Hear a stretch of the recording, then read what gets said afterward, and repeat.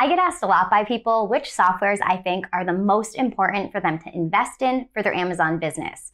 Because let's be real, there are so many softwares out there. And if you're subscribing to a large variety of them, that can really add up. More specifically, a lot of people want to know exactly what the Profit Guru software can do and why I rely on it. Throughout a lot of the videos on this channel, I sprinkle that software and show you how I'm using it.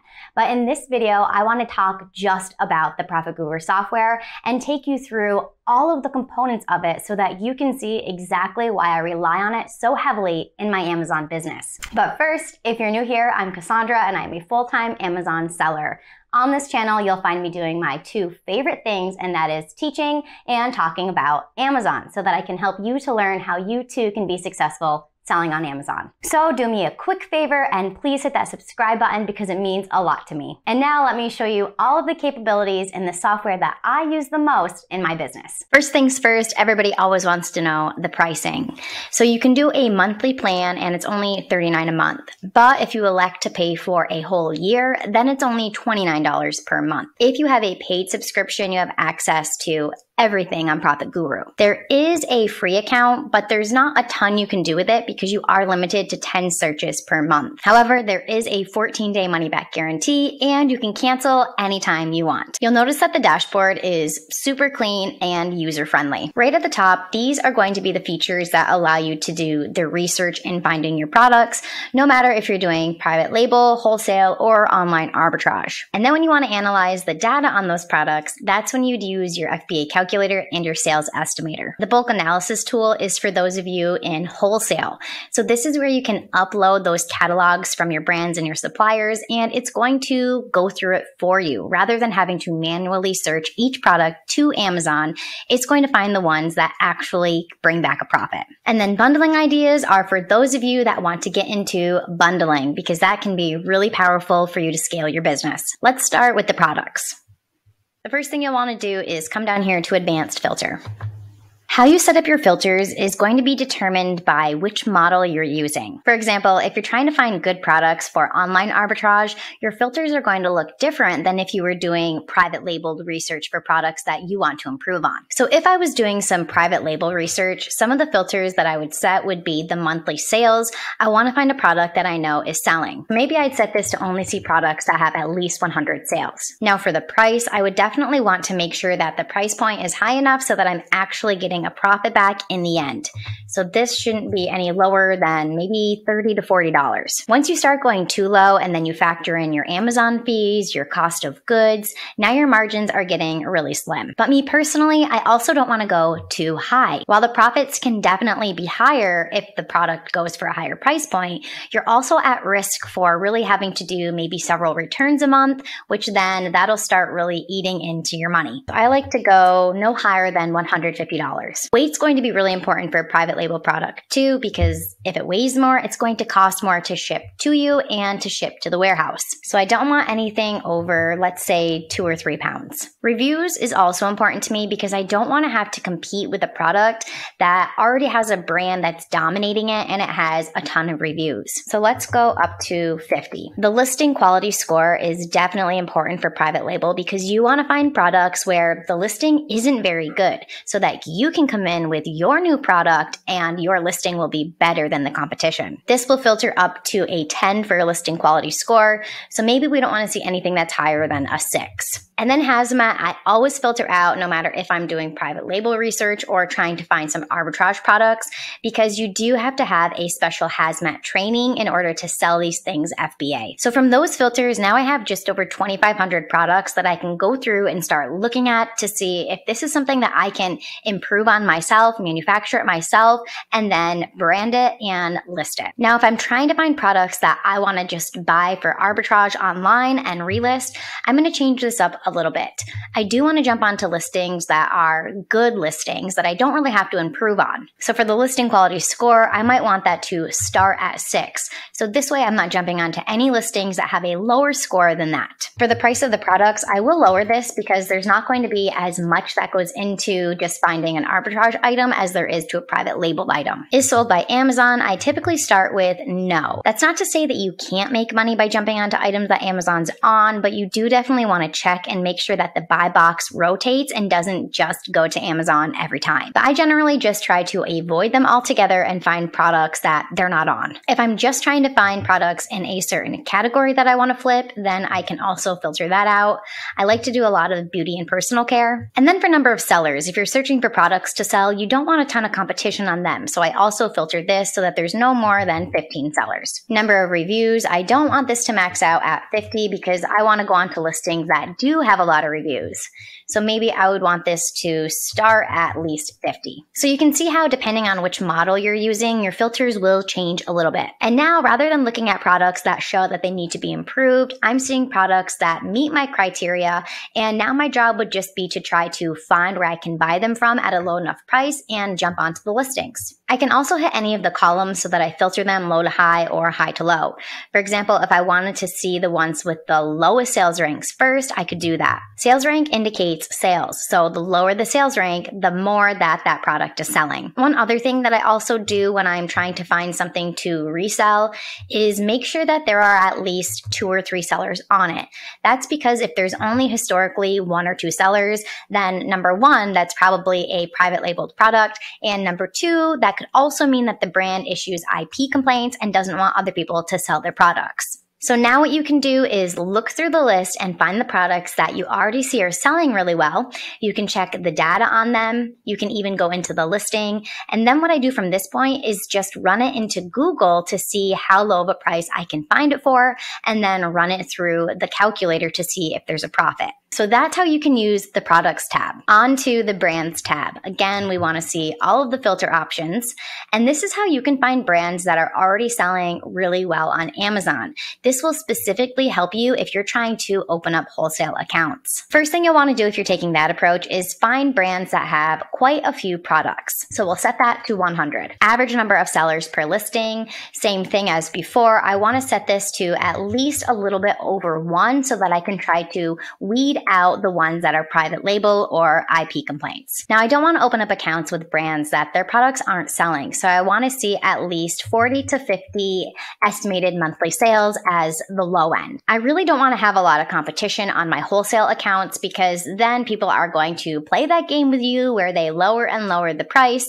And for that reason, we're going to say we don't want the number of FBA sellers to exceed maybe 5 or 6 tops. And I really don't want to have to compete with Amazon jumping onto my wholesale listings and taking away the sales. So I'm going to put that at a really low minimum and say that only show me the brands where Amazon.com is the seller, tops 1% of the time. Average product weight, the lower the better. We'll set that to 2. Now for the average product price, this varies a little bit because if I'm looking for just regular products, I don't want them to be lower than like $20. But there is a lot of profit to be made if you're enrolling products into the small and light program. And in order to do that, it can't exceed $10. So if I'm trying to find products for the small and light program specifically so that there's less fees, then I would say that it has to be no greater than $10. Now I have a ton of brands that I know are selling really well on Amazon, and I can start reaching out to them to see if I can open up accounts. One pointer for you is you're going to want to make sure that the brand itself is not already selling on the listing. So for example, this brand 100% Pure, the sellers are over here, and I can see that that brand is also a seller. Now chances are they're either going to dominate the buy box or they're not going to want to work with me. So avoid those brands where the brand is also a seller. For the Suppliers tab, this is also a great way to really look at some brands and see if you can open up some accounts with them. But this isn't updated as much as the Brands tab is, so I don't use this one as much to try to help me to find brands to sell. Now the Sellers tab, this is really where it's at. There is just endless potential here, no matter which model you're using. I use this heavily though when I'm doing online arbitrage. I will set in my filters to make sure I'm finding other sellers that their products meet the same criteria as mine so that I can find some storefronts and just duplicate what they're doing. So if I'm trying to find some arbitrage sellers who I kind of just want to storefront stock them and take their ideas of what they're already selling and making a profit off of, I might say that I want them to have at least 50 products, but I also want them to be comparable to me. I don't want them to have a huge volume of products because then they might have a ton of wholesale accounts or they just might not be doing the same model as me. So I might say that this can be no more than 200. Number of brands, if they're an arbitrage seller and they're just finding things at Walmart and Target and then relisting it, they're probably going to have a wide variety of brands. So I want them to carry at least 15 brands. Now the ratings can be powerful too. If they have thousands of ratings, they might not be on my level and I might not be able to duplicate what they're doing. So I might set this to max out around 500. For the country, I put that as the US of A, and then I search. Now those filters gave me over 18,000 sellers. Now what I do is I click and jump into their products, see what they're selling, and see if I can find those and sell them myself. For example, let's check out Jasmine Beauty. They carry 200 products, 18 different brands. So we'll click on the products. And now what I do is I eyeball the price and the fees. So this mascara is priced at $26.99. And I can see here that the Amazon fees are estimated to be $4.03 for FBA fee and $4.05 for a referral fee, which is $8.08 total approximately in fees. Now that means right here, this is the number that I'm focusing on. This is my net. But this doesn't factor in the cost of goods. So now what I would do is I would search for this on Google and see where I can get it at the cheapest price. And that price would obviously have to be lower than $18.91. For example, if I could find this for $10 and sell it at this price point, that means that after the fees are taken out, I would be netting for profit $8.91. Something else that I really like to do with this is try to find specific people. So if there is somebody that is really big on YouTube that I watch and I know maybe the state that they live in, I'll filter in the state and I'll see if I can bring up their storefront and see what they're selling. It kind of feels like detective work. It's really fun to try to find somebody's storefront. This candle is on sale this week at Yankee Candle. Now what I would want to do is copy the ASIN for it and plug that into the profit calculator and the sales estimator so that I can see how many units of this sell per month, and then after all of my fees and cost of goods, what the profit would look like. So for me, I use this free little tool here and the ASINs there. But if you don't have that tool, all you need to do is come down to the product info on any listing and the ASIN is also there. So I would plug that into the FBA calculator and search. And why I really like using this calculator is because it also has small and light. So if your product falls in the criteria to enroll into small and light, you can see how that changes how much you would be making. Now again, this product would not fall into that category because it is definitely more than $10. So we'll just use the regular calculator here. And now I can see what my fees would look like. Shipping to Amazon is about 25 cents per pound. Cost price for this candle is around $11. So now I can see what my net profit, my ROI, and my net margin would be for this product. Now that I know that I can actually get a profit back on it, what I'm going to do now is put that same ASIN into the sales estimator because I don't want to sell products that aren't actually selling. And here I can see the total number of sellers, 14, 13 of them being FBA sellers, so one of them is merchant fulfilled. Here's the estimated sales. And what I like about this is different calculators use different systems to generate their numbers. What this sales calculator does is it bases it off of the best seller rank because that's the best indication of the actual estimated sales. So based on the rank, this product is getting estimated 486 sales a month. Now, if the buy box is being shared with all 13 of those FBA sellers, then each seller can estimate about 37 sales per month. Now I come down and I look at the data a little closer. I like to see if things are steady, if it's changing a lot. So back here, the price was $19.99, and quite recently it has risen up. Down a little lower, this is where I can check to see what the typical number of sellers looks like. So we have 4 sellers total, 3 sellers. So there's usually not too many sellers on this listing. Although right now there is quite a few more than this. So this is kind of surprising to me because usually when there are more sellers, that's when the buy box falls because people try to compete with each other. A little words of advice is not to play that game because then nobody wins. So if the buy box price is at $19.90, don't go to $19.89 because then somebody's going to come in and go to $19.80 and then somebody else $19 and now the price is going to fall. As long as you're within 2% lower or higher of the buy box should be shared to you just evenly. So never lowball it. If the buy box is $19.90, set your price to that as well. So really all of the data that I need to make the decision whether or not to pull the trigger for a product is right here on the sales estimator. Next, we're going to the bulk analysis tool. This tool is specifically for wholesale sellers. So what you do here is once you open up an account with a brand or a distributor, you are going to input their information here and upload their CSV catalog.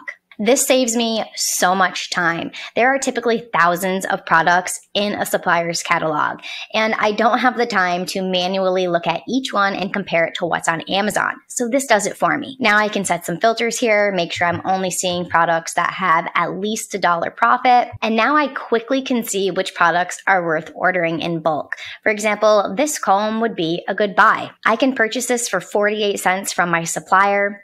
I can see that the regular profits would be $1.41, which that's phenomenal in and of itself, but this product is light and it's less than $10. So if I enroll it into the small and light program, my profits are going up and I would make $2.01. So if you are into wholesale, this tool right here is going to be a huge time saver for you. Last but not least is bundle ideas. What you can do is throw an ASIN here for a product, and if that product is in our database, it will show you what other customers are typically buying it with so that you can create a bundle. Hopefully you know by now, if you're familiar with my videos, that bundling is a great idea to minimize your fees and increase your profits. Now, for example, if I were to find this pencil refill on its own, after the fees, there's not going to be a lot of profit. But if I bundle these three things together, which customers are already typically buying together, then you can see down here, if I sold it as a bundle, how it's going to really increase my net. Selling them individually, the net would be $19.62. However, all together in one is going to be less fees. So the net would be more, $26.18. Now, this does give bundling ideas in threes, but that's not to say that you have to sell it in these three. Maybe you only want to bundle two together. Maybe you want to add on something else and make it a 4 bundle. That's completely up to you and your research. But this is where I like to come to get some of the juices flowing, especially if I find an ASIN, but I'm not really sure what to bundle it with. I put the ASIN in here and it gives me some ideas. So that is the gist of everything that Profit Guru can do. And hopefully you see why it's my favorite software to use, and I use it literally every single day in my business. No matter if I'm trying to search for some wholesale products or if I'm trying to search for some arbitrage products. Literally every model that you're doing, Profit Guru does support. And the price is considerably low considering what the software can do. Before Profit Guru, I had multiple subscriptions, and these subscriptions were costing me anywhere from $90 upwards into $100 each month. So for those of you that have been asking me exactly what the software can do, this video is for you, and I hope it was super helpful. Again, there is a 14 money day back guarantee, so you really have nothing to lose. All right, that's all for today, and I'll catch you in the next video.